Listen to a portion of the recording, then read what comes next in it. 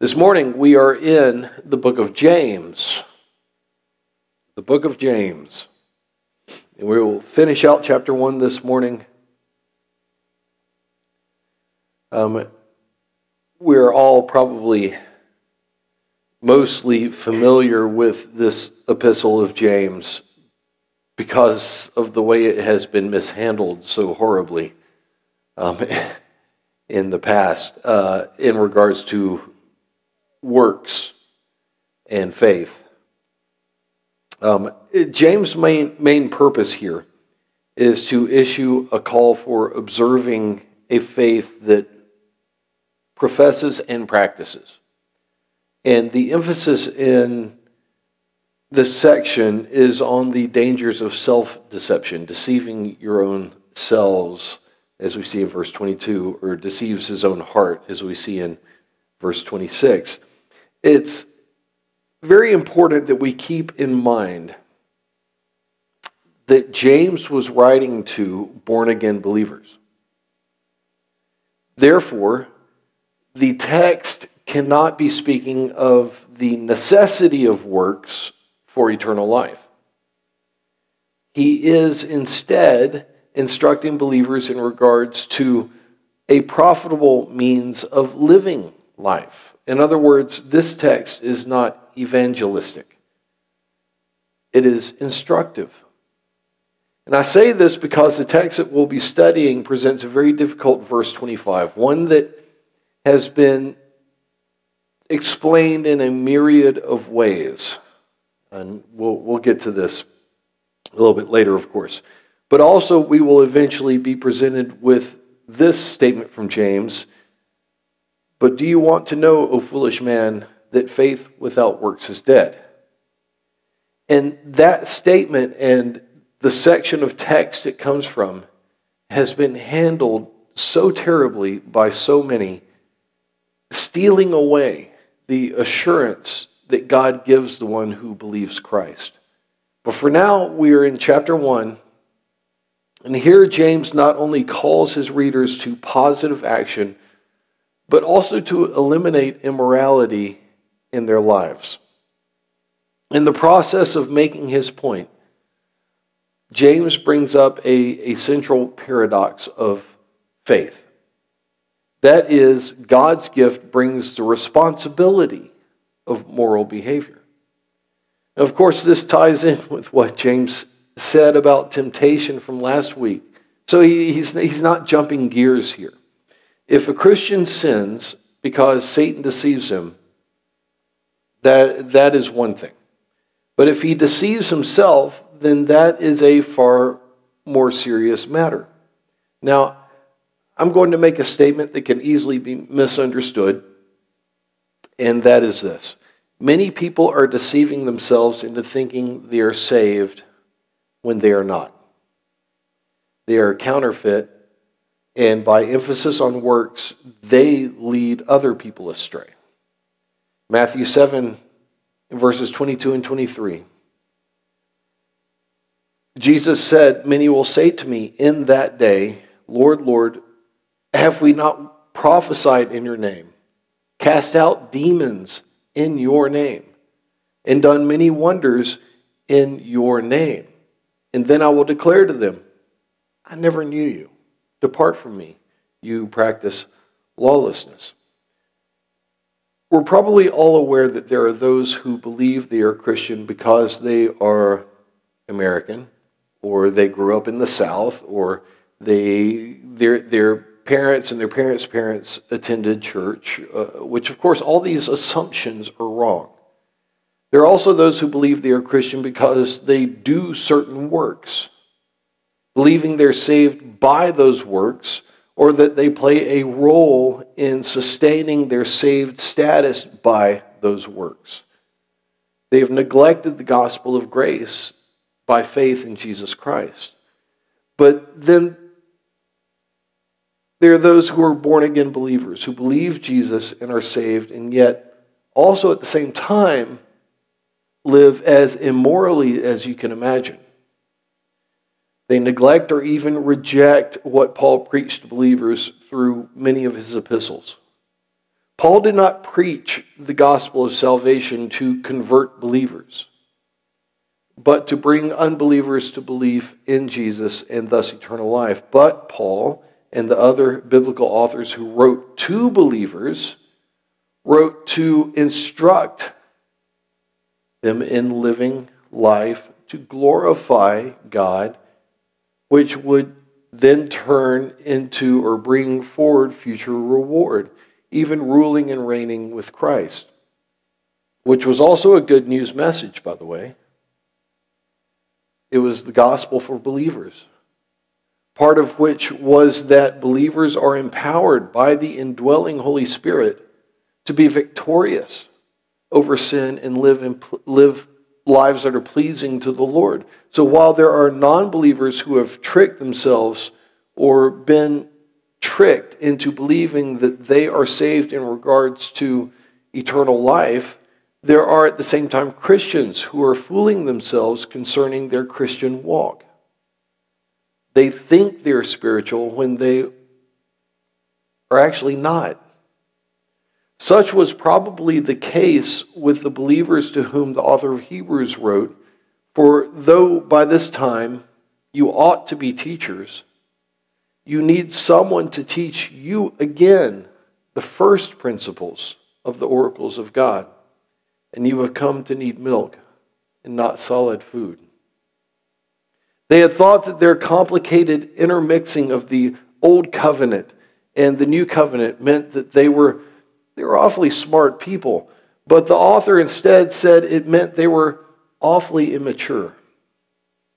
The immature believer pretends to believe one thing while doing works that say something completely different. He believes he has everything he needs according to his own desires. The lukewarm and morally deluded church of Laodicea would deny rebuke and correction, saying, I am rich and increased with goods and have need of nothing. But it's a mark of maturity when a person faces himself honestly, knows himself, and admits his needs. Christian spiritual maturity requires a born-again believer knowing what God's Word says and caring about it. There's no reason to expect a non-Christian to display characteristics of spiritual maturity. But we see so often today Christians expressing shock that unbelievers would act like unbelievers. I think the greater shock should be when a believer chooses to act like an unbeliever. Obviously, that person, while saved, yet has no understanding. They are spiritually immature. And in terms of their eternal life, are short-sighted. Of course, if spiritual maturity is tied to a believer knowing and caring what God's Word says, then it is no wonder so many are spiritually immature given the priority of so many churches today, which is not teaching God's Word. In John 17:17, the Bible testifies that God's Word is truth. And the Psalms say the judgments of the Lord are true, and your law is truth, and all your commandments are truth. Many other places testify of the divine origins of the Bible, that it is all truth, that it is pure, that it is without flaw. And if we're rightly related to God's truth, we do not need to ignore His Word, but rather desire to know it so that we may glorify God in our mature handling of it. So that's my setup for us this morning, moving into this next section of James. So let's pray, and then we will dig right on into the text. Lord, as we embark on the study of your Word, we ask that you would open up our hearts to receive all that you have to say to us, Lord, that we would desire to be hearers but also doers, and that you would lead us in all of your good ways. We pray this in Jesus' name. Amen. So we've been on a really slow path through James so far, but we'll be kind of picking up the pace. Today I'd like for us to finish out this first chapter. We spent 2 weeks in this chapter already, and we still have verses 19 through 27 to go here. In week 1 of our study, as I like to do, we covered the author, the date, the setting, and the reason for this letter. It was written by James, the brother of Jesus. It was written between 40 and 50 AD, probably around 48 AD, making it likely the first book of what we call our New Testament. It was written to Christian Jews who were living outside the land of Israel. It was written as a sermon to bring understanding of works and grace to the believing Jews, probably written just after the Jerusalem Council that we find in Acts chapter 15. Now, in verses 1 through 8, we learned about trials, tests, and temptations. We learned that trials and tests can be profitable to the Christian. Trials and tests work for us rather than against us because God uses these things to refine us. We also learned that that though God does not tempt us, Satan yet does. Satan does not tempt those who are already dead in their sins and trespasses. They are already a part of Satan's kingdom. We learned that trials and tests are used by God as a means of continuing sanctification. We learned to pray for wisdom when we find ourselves in trials.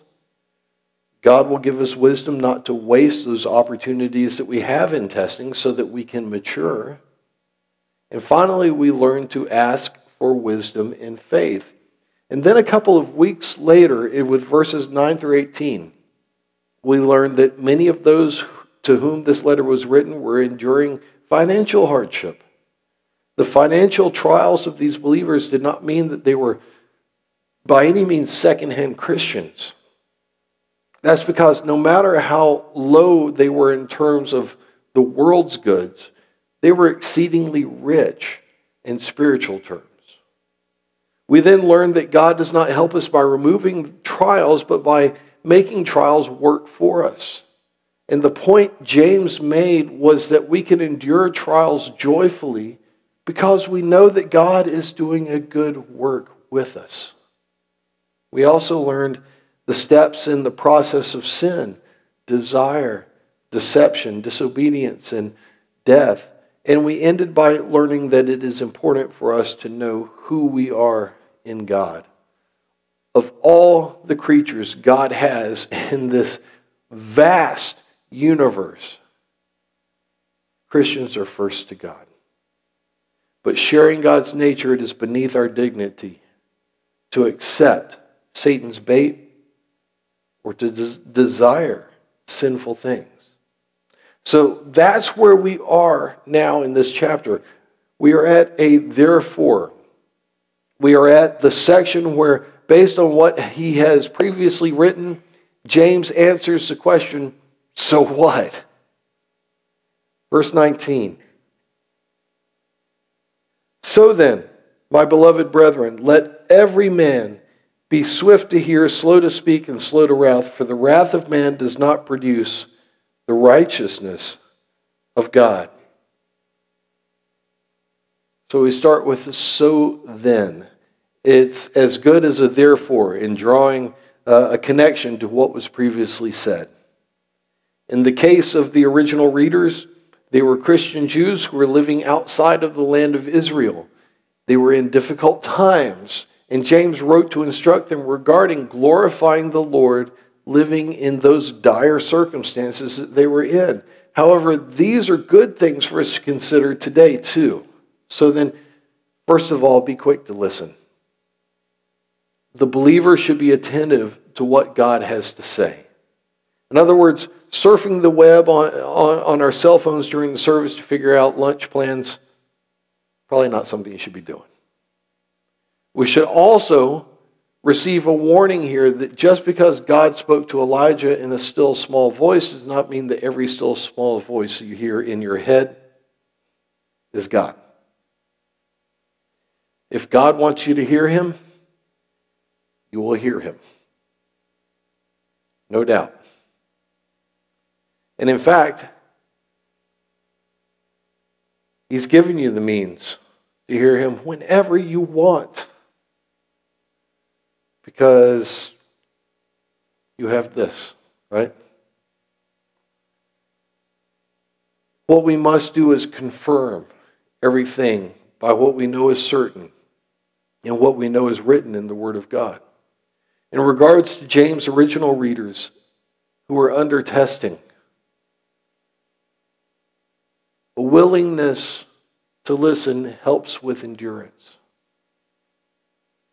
And I think we can move that on towards us today and apply that to ourselves. A willingness to listen helps with endurance. Most people seem to want to talk more than listen. I feel like I should be quiet now.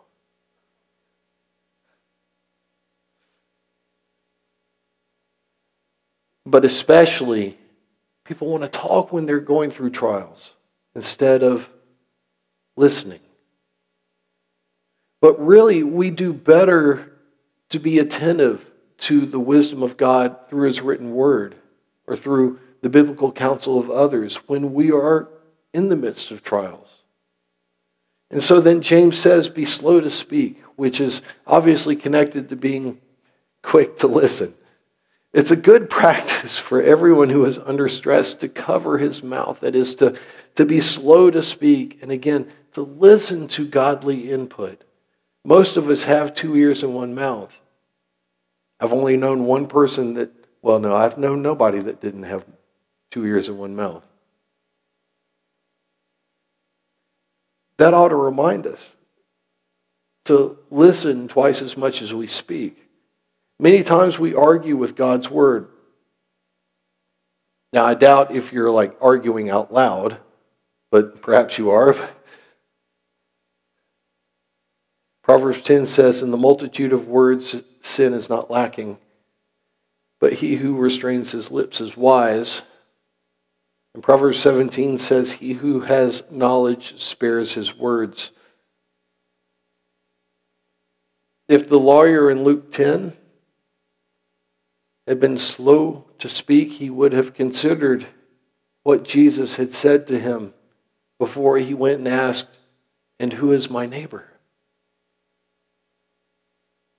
And notice that both of these things require restraint. And you know what else requires restraint, especially when you feel cornered by difficulties? Be slow to wrath. James warns that man's anger does not produce righteousness. In fact, anger is just the opposite of the patience of God, who wants to produce in our lives as we mature in Christ. You may remember in 2 Samuel 12 that when the prophet Nathan told King David the story about the stolen lamb, the king became angry. But as we know, he became angry at a fictional character, which was actually a representation of himself. You are the man, said Nathan.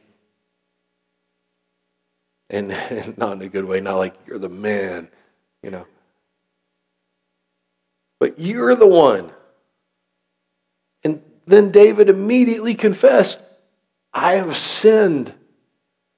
In the garden, when Jesus was being betrayed and arrested, Peter was slow to hear. He was swift to speak and swift to anger. And he almost killed a man with a sword.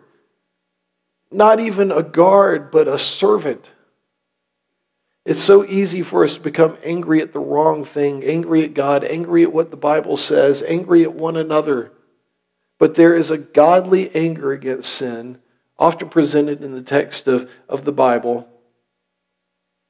James warns us against getting angry at God's word because it reveals our sin to us. Like the man who broke the mirror because he disliked the image that he saw in it. People rebel against God's word because it tells the truth about them and about their sinfulness. The Greek word for wrath here is orie. And as is the case with most words, its meaning can vary depending on the context, such as day of wrath, or as we have here, the wrath of man. In this case, it's wrath as a sinful human reaction rather than the righteous wrath of God.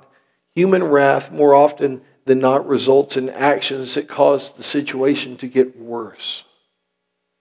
Very often, our wrath is misdirected, and we express our anger at God rather than at sin, which is, if we're honest with ourselves, often our own sin that created the whole situation that we're in, right? So the ultimate goal for a Christian undergoing trial is the realization of God's righteousness in his life. The moral improvement a person can gain through trials is the last analysis, a growth of righteousness and godliness. Let's read on verse 21. It says, "Therefore, lay aside all filthiness and overflow of wickedness, and receive with meekness the implanted word, which is able to save your souls."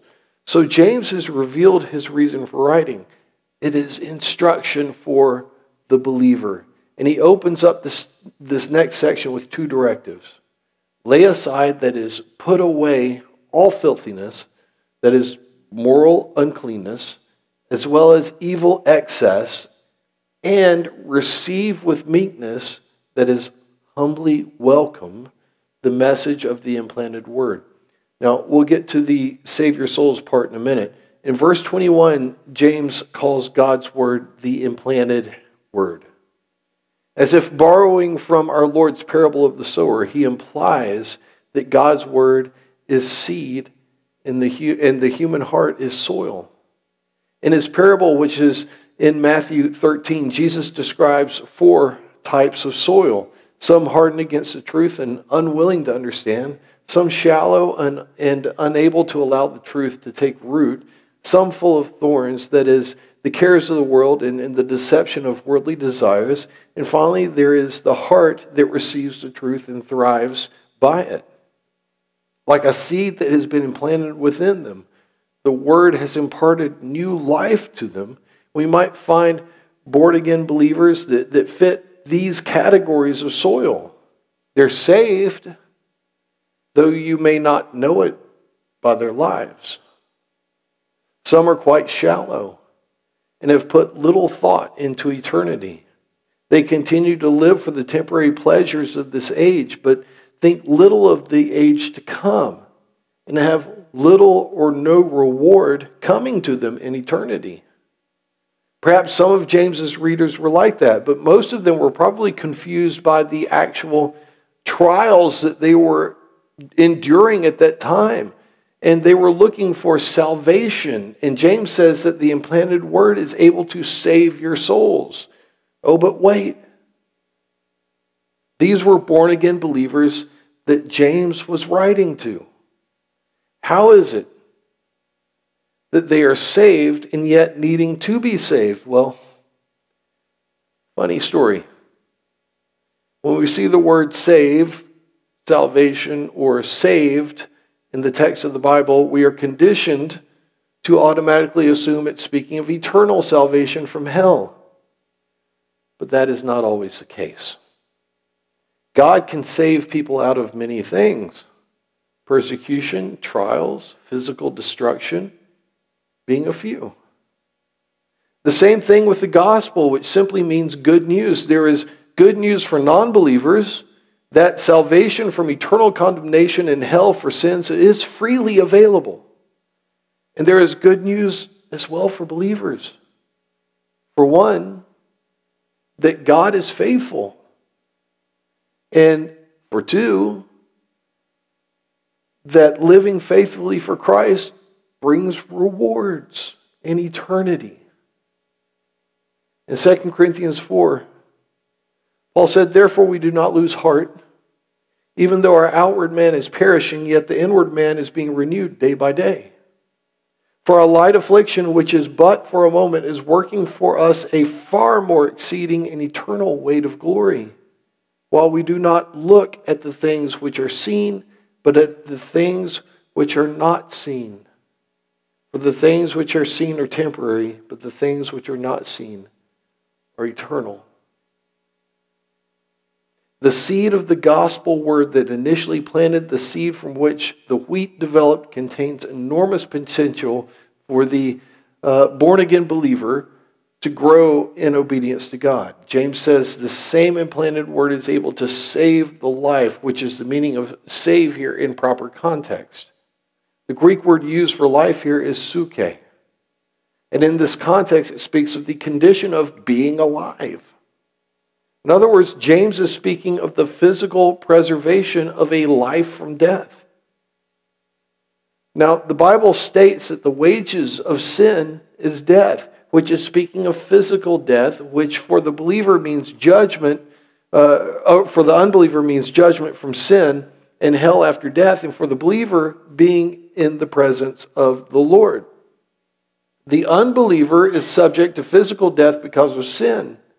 Just like everyone, as since Adam's fall, death spread to all men. And of course, the believer is also subject to physical death because of sin. The obvious example to use would be, something like drunkenness, which can result in a quick death or a slow organ-killing death. But then so can also gluttony. And lying can also get you into all sorts of earthly peril. With the exception of those believers who will be alive at the rapture, we all die physically. But God's instructions can extend physical life, as is evident not only in the Old Testament laws regarding such things as diseases and foods, but also in the New Testament exhortations, such as in Romans 12, let love be without hypocrisy. Abhor what is evil, cling to what is good. Or in Romans 12, repay no one evil for evil. Have regard for good things in the sight of all men. If it is possible, as much as depends on you, live peaceably with all men. Beloved, do not avenge yourselves, but rather give place to wrath. For it is written, vengeance is mine, I will repay, says the Lord. So you see, if we assume that save in verse 21 means eternal spiritual salvation, then we are exchanging the true meaning of the text, what the original author intended, with what we want it or we expect it to mean. We also then are twisting eternal salvation to be hinged on works. The verbs lay aside or receive. Instead, what is clearly taught in Scripture is by grace through faith. Further misunderstanding verse 21 can result in misunderstanding of this whole book, especially in chapter 2 when we get to the whole faith works section. What does it profit, my brethren, if someone says he has faith but does not have works? Can faith save him? Well, if we're misunderstanding what is meant now, then by the time we get there, we're thinking, well, great, I guess I'm losing my salvation and gaining my salvation every couple of minutes of every day. And we don't have assurance. But we do have assurance.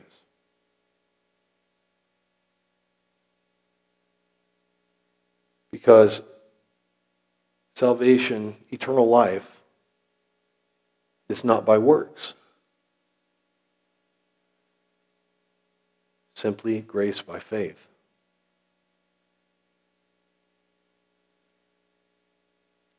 If it were the other way, it would, in fact, contradict Jesus himself. Let's read on, verse 22. but be doers of the word and not hearers only, deceiving yourselves. For if anyone is a hearer of the word and not a doer, he is like a man observing his natural face in a mirror. For he observes himself, goes away, and immediately forgets what kind of man he was. But he who looks into the perfect law of liberty and continues in it, and is not a forgetful hearer, but a doer of the work, this one will be blessed in what he does. Now, earlier James had said to be swift to hear. He's not leaving it that. It's not enough to hear the word, though it is commendable to seek out a fellowship where the Bible is being read and taught faithfully. But many people will hear the word of God, but then live as if they never, in fact, heard it. Many people have the mistaken idea that hearing a good sermon or a Bible study is sufficient. But hearing alone is insufficient in regard to what James is speaking about. To hear and not to take action is to lie to oneself. If you think you are spiritual just because you hear the word, then you're just kidding yourself. Too many Christians mark their Bibles but do not allow their Bibles to mark them. If God is God and God is good, and He has given us His written instructions that we may have abundant life, then we do well to put them to use. Earlier, James implied an illustration of soil and seed, and now he uses the illustration of a mirror. We all have mirrors in our homes, probably in the bathroom, but sometimes in other areas as well. Aside from a mirror being a design element just to kind of add some depth to a room, or perhaps maybe to freak out your cat or your budgie, the main purpose for owning a mirror is to be able to see yourself. But not just to see yourself because you're so entertained by looking at yourself, but to see yourself so that you can make changes and make your appearance pleasurable to yourself, right? In hopes that your appearance is pleasurable to others. Except when you're a teen, then you just want to... Well, I guess it's the same when you're a teen. Probably more so. I don't remember. That was like 10 years ago. Similarly, when we look into the mirror of God's Word, we see ourselves as we really are. In our times, we have mirrors that deliver back to us a very vivid image. But in James's time, mirrors did not reflect back that much detail. They were it would often be something like polished bronze. You wouldn't see a whole lot in that. But the purpose was still the same. One would observe himself or herself in a mirror in order to see how they look or if something needed to be fixed. So to the modern reader, James would be speaking of the Christian who is fascinated by the exposition of and study of God's Word, but who has assimilated very little of it into their lives. If you're going to a church where the Bible is rarely taught or taught in an unfaithful manner, then it's up to the Christian to find then a fellowship where the Bible is taught consistently and faithfully. And when you're in a church where the Bible is taught consistently and faithfully, then the believer should assimilate what they learn into their lives. And with this illustration, James mentions several mistakes people make as they look into this God-given mirror. First, they peek at themselves. They don't carefully study as they read God's Word. They don't study themselves. Many sincere believers read a chapter of the Bible each day, but they do so as only a religious exercise, and they fail to profit from it personally. Their conscience would bother them if they did not have that daily reading, but only because really they're breaking a tradition that they've set up in their lives.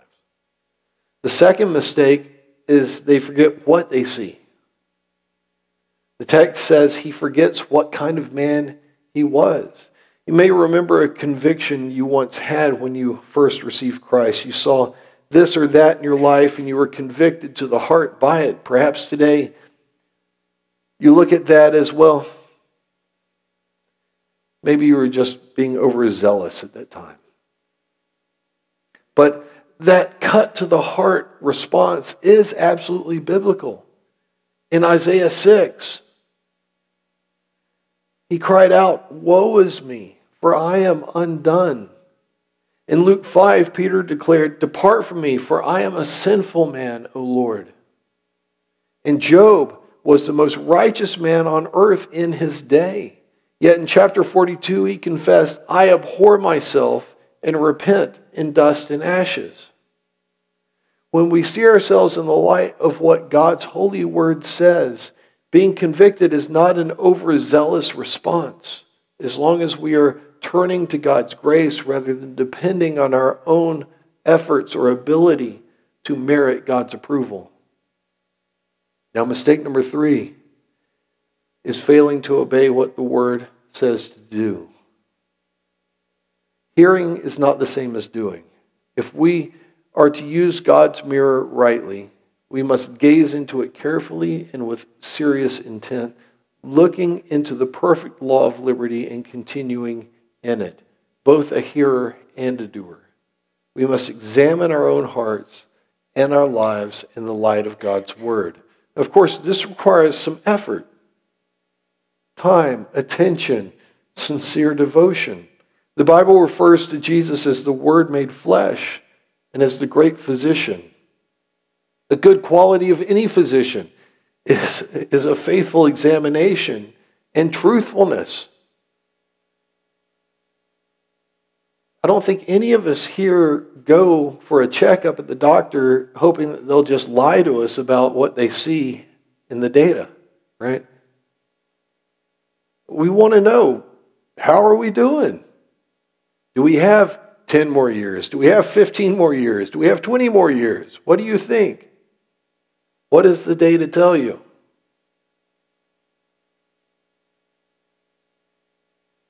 Well, we're much better off with God's word, of course, because the author is always true. His word is always true. And what it tells us about ourselves is always true. Its diagnosis, in other words, of ourselves is true. So we do very well to heed what we read in God's word. James says what is seen in the mirror is literally the face of his beginning. That is, the face one was born with. Only I believe the birth here is not the first birth, but having been born again, it is the born again face, the face of regeneration, being born into God's family. This born again reflection shown to them through the word affirms that they are in Christ by grace.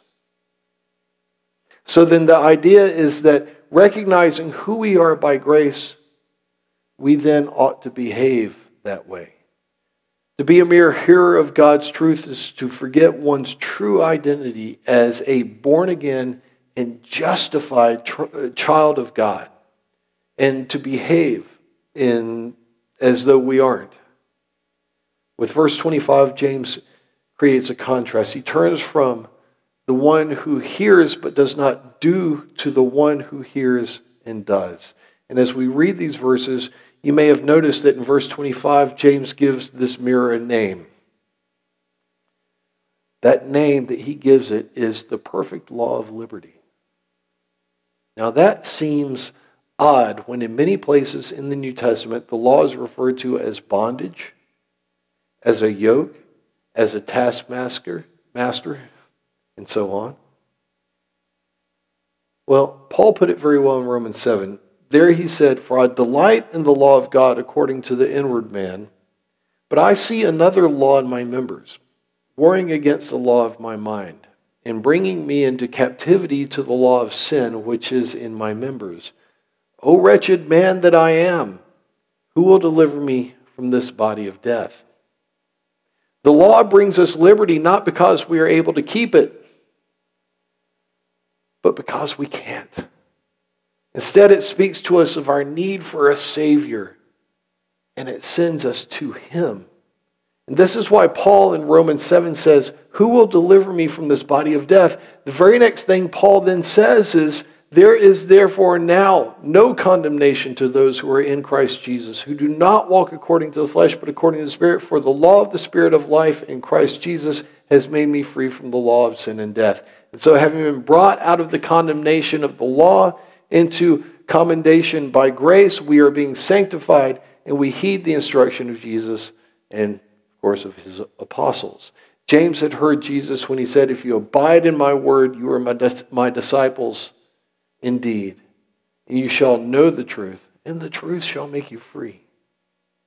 This is what we might call free obedience, by which we enjoy all the benefits of God given to believers. This kind of believer will be blessed in what he does.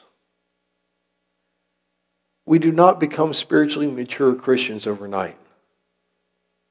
It's a process. The work of the Spirit of God through the mirror of the Word of God. The important thing is that we wash up rather than trying to cover up. Right? We apply the soap and water of God's Word rather than putting on the makeup. David prayed in Psalm 139, "Search me, O God, know my heart. Try me and know my anxieties, and see if there is any wicked way in me, and lead me in the way everlasting." And in 1 John 1:8, we read, "If we say that we have no sin, we deceive ourselves, and the truth is not in us." Instead of covering up, we receive the word and we put it into practice. As David wrote, "Lead me in the way everlasting." Verse 26.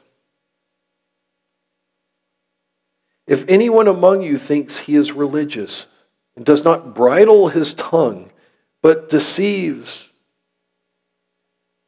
his own heart, this one's religion is useless. Pure and undefiled religion before God and the Father is this, to visit orphans and widows in their trouble, and to keep oneself unspotted from the world."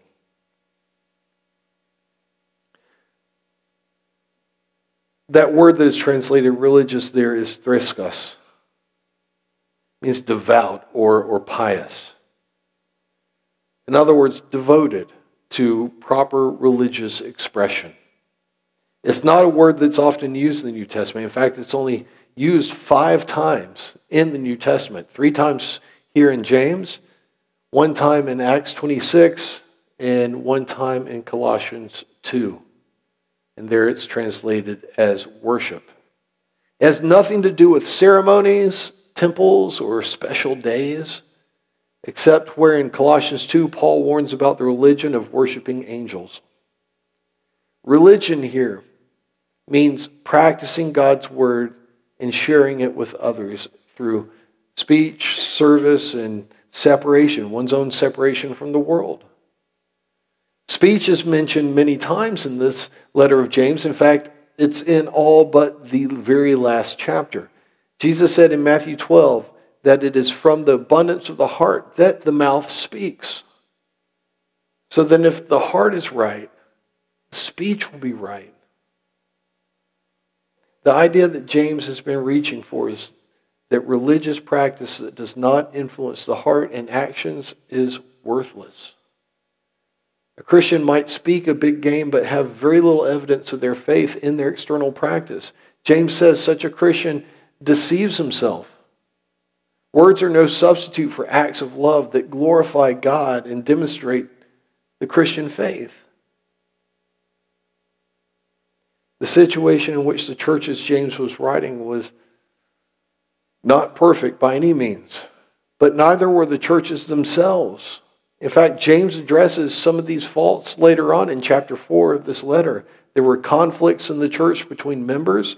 Some of the members were seeking pleasure and were being covetous towards one another. They were acting worldly. It's likely that many of the believers saw themselves as being more observant than others and thus more worthy of God's blessing. Perhaps they were able to say all the right things, to dress Christian-like, to act above others, put on all of the right airs. In other ways, they were able to perform convincingly so that they would appear to be more religious than others. Well, it was 4 a.m. and I was in my third hour of prayer when the Lord revealed to me just what your problem is. But James is not concerned with religious exercises, however valuable they are in their place. Instead, he is concerned with down-to-earth conduct in relation to other people. And so James points out that pure and undefiled religion is not a show, it's not a performance, it's best expressed in caring for others. Sometimes our words might give the impression of commitment to God when our actions display commitment to the world instead. And by the world, James means society without God. In John 14, Jesus said that Satan is the prince or the ruler of this world. In Luke 16, Jesus said that the lost are the children of this world. And in John 17, Jesus said that as the children of God, we are in the world physically, but not of the world spiritually. James says to keep oneself unspotted from the world. The world wants to correct the Christian. The world wants to defile the Christian. Later in chapter 4, James will tell us that friendship with the world is enmity with God. First, there is friendship of the world, which can lead to a love for the world. Adulterers and adulteress, James will write in chapter 4, do you not know that friendship with the world is enmity with God? Whoever therefore wants to be a friend of the world makes himself an enemy of God. If we are not careful, friendship with the world will become conformity to this world. That doesn't mean we have lost our salvation or have laid aside or set aside our salvation. You didn't merit salvation to begin with. How are you going to set it aside? If we are not careful, friendship with the world will become conformity to this world. This doesn't mean we lose our salvation. It means that we lose what we have lived for. Lot is such a good illustration of this. Remember, Lot pitched his tent toward Sodom. Then next we read of him, he's moved into Sodom. Before long, Sodom moved into him. And he lost his testimony with his own family. When judgment fell on Sodom, Lot was saved, yet he lost everything. And in that account, we find that it was Abraham, the separated believer, the friend of God, who had a greater ministry to the people than Lot did. The idea of bringing the world into the church to have a greater witness to the world diminishes the witness of the church. It creates backsliding Christians. It promotes false conversions. It's not necessary for the Christian to get involved with the world to have a ministry to the world. Jesus was unspotted, and yet he was a friend of sinners. The best way to minister to the needs of the world is to be pure from the defilement of the world and to put others ahead of yourselves. That's where I want to end today. Let's pray. Lord, we thank you for this morning and thank you for this time that we have had studying through your word. Lord, I thank you that you are faithful, that your mercy does indeed endure forever. We ask you, Lord, to continue to teach us as the days continue and as you tarry, Lord. We look toward your soon return, but as you tarry, Lord, that we would continue to live in a way that is pleasing to you, that brings more and more into your kingdom. Help us to be doers of your word, not hearers only, so that when we are before you, we will hear those words, "Well done, good and faithful servant."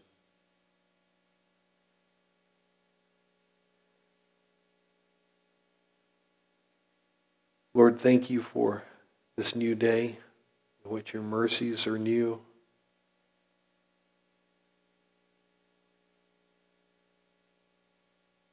Thank you for who we are and who we are in you.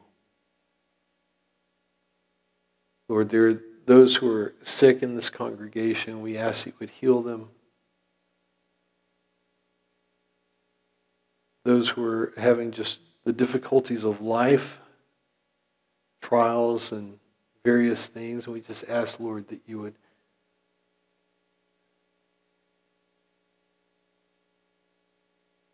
bring them rescue, Lord. You are our salvation. You are our rescue. In all ways and all times. Lord, help us to minister to one another.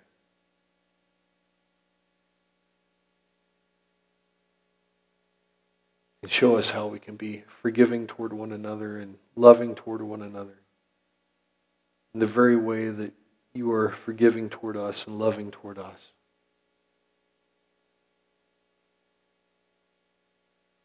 Lord, we pray for this world that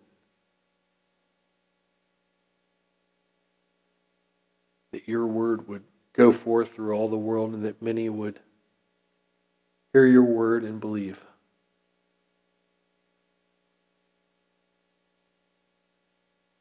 And whatever role we can play in that, Lord, I pray that we would be faithful in walking in that role.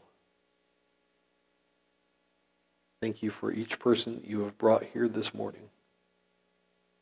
I pray that you would bless them in the word that they've heard this morning. May the Lord bless you and keep you. May he make his face and his light to shine upon you.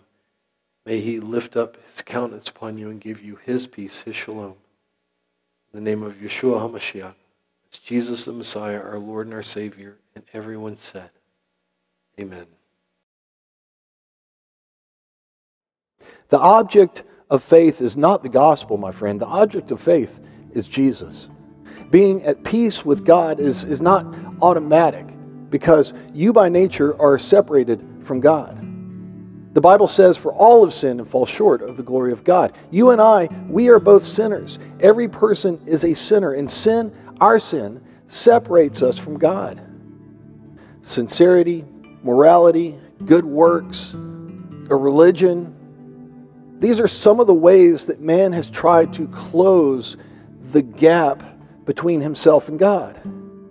Only God's love can close that gap of separation between himself and you. He paid the penalty for the sins of the world. The Bible says he himself bore our sins in his body on the tree that we might die to sin and live to righteousness. By his wounds you have been healed. But the good news is that Jesus Christ, the Son of God, as John the Baptist said, is the Lamb of God who takes away the sin of the world. John the Apostle reiterated this in 1 John 2, where we read this, "And He Himself is the propitiation for our sins, and not for ours only, but also for the whole world." Because of this, despite the fact that we are sinners, we are not blocked from God and from His kingdom because of our sin. He has removed the sin barrier so that now we are all savable. All we need to do to have everlasting life with God, life that can never be lost, is to believe in Jesus Christ. As Jesus said in John 3:16, "For God so loved the world that He gave His only begotten Son, that whoever believes in Him should not perish, but have everlasting life." Jesus very plainly says that whoever believes in Him will not perish, but has everlasting life.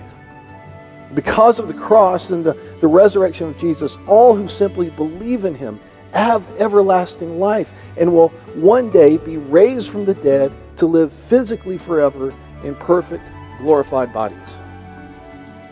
I can be absolutely sure that I have everlasting life because I know it has nothing to do with how good or bad I am, and everything to do with Jesus' faithfulness to His promise. You crossed that bridge into God's family when you believe in Jesus Christ, and God invites you to believe and freely receive forgiveness of sins and eternal life that can never be lost.